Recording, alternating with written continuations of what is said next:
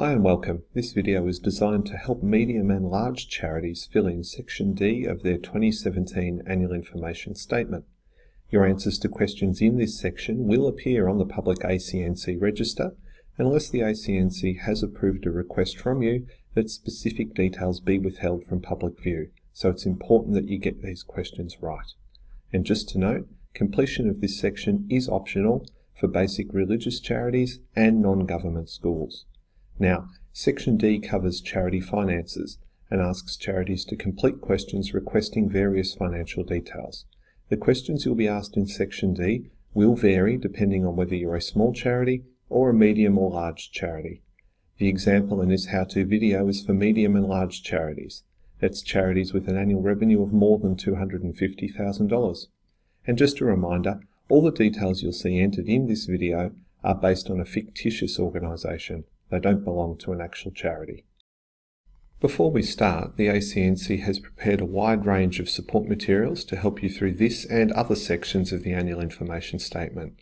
Our 2017 Annual Information Statement Hub at www.acnc.gov.au/2017 contains links to our comprehensive 2017 Annual Information Statement Guide.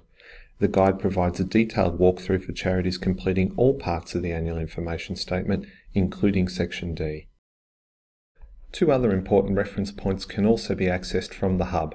Clicking on the purple Complete the Checklist button takes you to our 2017 Annual Information Statement checklist, a comprehensive rundown of the information you need to know and the documents you should have on hand before you start work on your 2017 Annual Information Statement.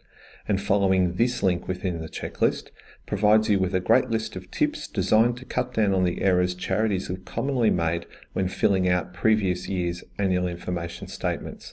It can be accessed through the checklist or via www.acnc.gov.au/AIS2017 Avoid Mistakes. Finally, we have extensive help text within the Annual Information Statement form itself. It can be accessed by clicking on the help boxes scattered throughout the form. Okay, now that we've covered the preliminaries, let's get back to the top of Section D and start working through it. For medium and large charities, question 15 is a little more involved than the corresponding question for small charities. It is important that charities ensure they have the information they need on hand to answer these questions. This is where the Annual Information Statement Guide and the checklist can help. First up, if the financial report you're uploading is not for the period 1 July 2016 to 30 June 2017, you need to indicate the date range that your financial report covers here. You'll then be asked what type of financial report your charity prepares. You'll have three options to choose from: Special Purpose Financial Statements, General Purpose Financial Statements, or General Purpose Financial Statements Reduced Disclosure Regime. From there, you'll be asked further details about reporting, consolidated financial reporting, and whether there are any modified conclusions drawn in the audit or review report you will provide with the annual financial statements. You'll also be asked about related party transactions, and whether your charity has a policy governing such transactions. For more on related party transactions, refer to our help sheet at www.acnc.gov.au/related-party. And generally speaking, it's a good idea to refer to the links to the help text featured around the 2017 Annual Information Statement form, and particularly throughout Section D. Your next task will be to complete the comprehensive income statement summary, filling in each line item.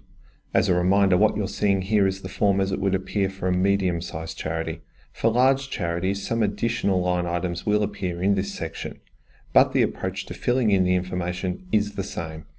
You should enter amounts for all the items that make up the total using Australian dollars. Round up or down to the nearest dollar and do not include cents. If the value is $0, enter 0. Include zeros to show thousands. Check that the totals you enter match the amounts in your financial statements. For guidance on each of these line items, read the 2017 Annual Information Statement Guide, or you can click on the Help button next to each line.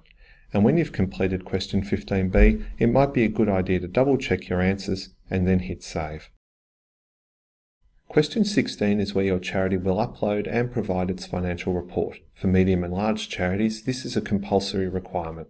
It's important to remember that this report must meet the applicable requirements and will generally include financial statements, notes to the financial statements, and a responsible person's declaration or similar.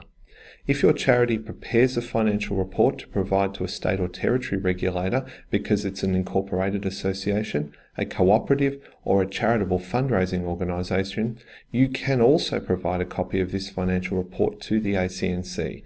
We will accept this report as meeting our requirements for the 2017 reporting period.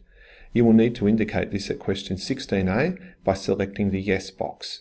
When you do, the screen will take a moment to refresh and a series of new questions will appear. Charities can select the states and territories where they submitted their report in question 16B. You will then need to indicate what type of organisation your charity is at question 16C. Then you'll be asked to upload your financial report. Choose the file from your computer, then click Attach.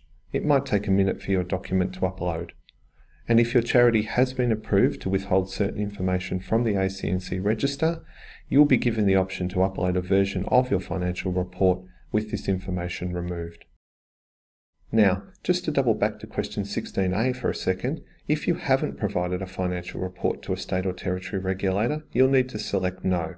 At this point, the online form will refresh and you'll be directed to upload your financial report for the 2017 reporting period, as well as reminded what needs to be included in that report.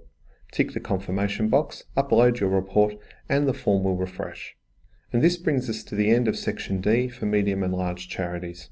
Before you move on to the next page, we recommend that you click the Save button. To move on to the next section of the annual information statement, click the Next Page button here. For assistance with other parts of the annual information statement, you can view the other videos in this series. As always, if you have any questions or need any specific assistance with the annual information statement, you can call us on 132262 or email us at advice@acnc.gov.au. I hope this has been useful and thanks for watching.